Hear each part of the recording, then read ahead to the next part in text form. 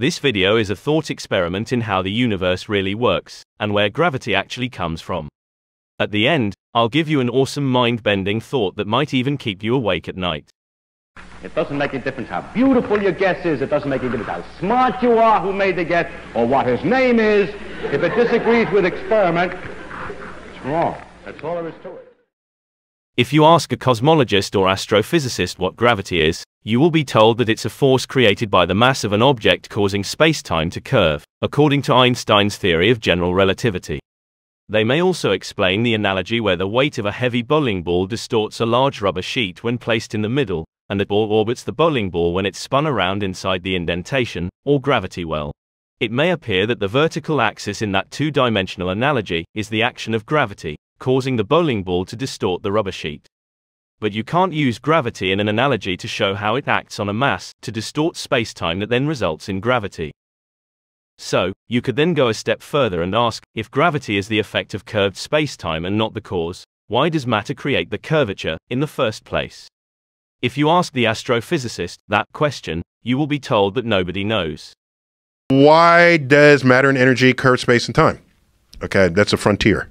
We're still working on that. Now, imagine our universe being one of many other universes, sometimes referred to as bubbles, all existing together in a vast region of space, often referred to as the multiverse. Those other universe bubbles could be different to our universe, because the physical laws of nature could be slightly different to ours, resulting in different ways that matter in each universe behaves. There can only be a limited number of variations in the physical laws that can sustain a viable universe. Laws that go beyond those limits can't support a viable universe, and those universe bubbles cannot exist in the multiverse, and so immediately burst. Now imagine all those universe bubbles existing together in the multiverse, such that they resemble the different elementary particles in our universe. Imagine those universes coming together in the multiverse to create atoms, elements, and molecules, making structures and maybe even creating life, which could be similar to our universe, but on the next universe level up. Time could be traveling at a vastly different rate in the higher universe than in our universe. A beam of light could cross our universe bubble in the same time it takes light to cross an elementary particle in our universe. The time-frame multiplication factor could be equivalent to the number of elementary-sized particles that would stretch across our universe bubble from side to side. This difference in the two time frames creates a boundary between our universe and the higher universe, where the two time frames meet, and completely surrounds our universe in its bubble. Let's call the bubble a time differential boundary. The time differential boundary creates a massive distortion in spacetime, because the fourth dimension of time is being stretched by the two hugely different time frames on each side of the boundary. This distortion in spacetime results in a gravity well, so large that it affects everything in the two universes on either side of the boundary. The boundary isn't solid, and doesn't physically exist, but the enormous gravity well it creates makes it behave as though it consists of very dense matter. This dense matter can be regarded as virtual matter, which can't exist anywhere else in either our or the upper universe. The magnitude of the gravity well causes all matter in the universe to fall towards the time differential boundary in free fall, causing the expansion of the universe to gradually accelerate over time. The virtual mass of the boundary is currently attributed to dark energy.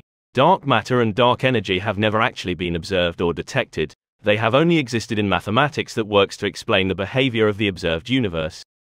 Some cosmologists now doubt the existence of dark matter and dark energy, and think that enlightened cosmologists of the future might look back and laugh. If it was possible to travel to the boundary, time would gradually slow down as you approached it.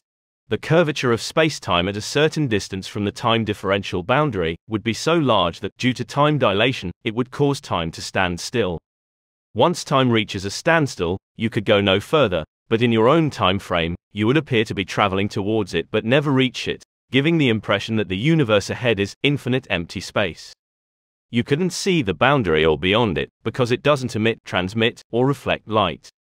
All you would see and experience is blackness, going on and on, forever. Now, if you imagine matter as being nothing but pure energy, and atomic particles not having any actual solidity, then according to Einstein, each particle would have a mass equal to its energy, divided by the speed of light squared.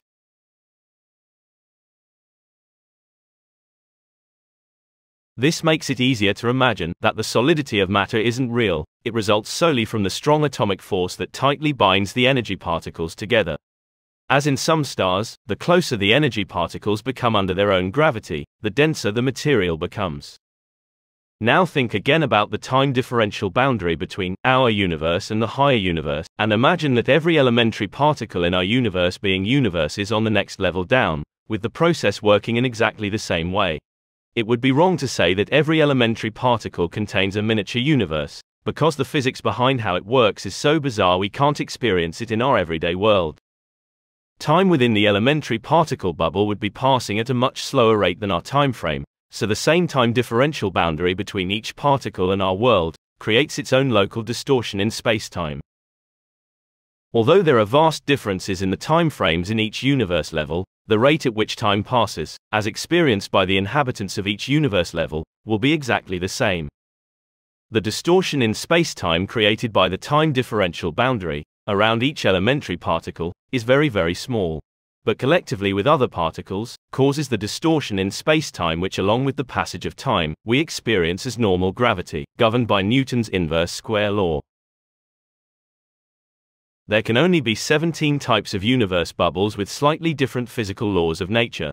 Those 17 different universal laws, including the speed of light constant and its associated timeframe, interact with our universe and other universes differently, and manifest themselves as the 17 elementary particles such as electrons, charm quarks and bosons. The universe bubbles that have physical laws similar to our universe will have a similar time frame. They might have a very faint time differential boundary, but the elementary particle in our world will have no measurable mass, such as a photon or gluon. Keep imagining all matter being just pure energy, with no actual solidity, and you can easily imagine the universe levels extending forever, in each direction, like an infinite Russian doll. This is what Carl Sagan called the hierarchy of universes. Our entire universe, to the furthest galaxy, we are told, is no more than a closed electron in a far grander universe we can never see. And that universe is only an elementary particle in another still greater universe, and so on forever. Also, every electron in our universe, it is claimed, is an entire miniature cosmos, containing galaxies and stars and life and electrons. Every one of those electrons contains a still smaller universe, an infinite regression, up and down.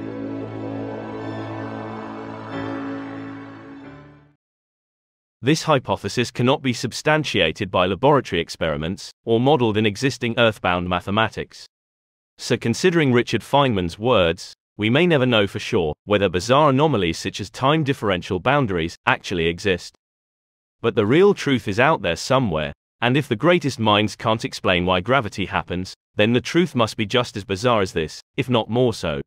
So the true reason why gravity exists may be destined to remain solely within the conceptual domain forever, and never be accepted as fact. Thank you for watching and sleep well. Coming up, in the next Experiment in Thought video, we will discuss the reasons why the time frames across the universe levels are so profoundly different.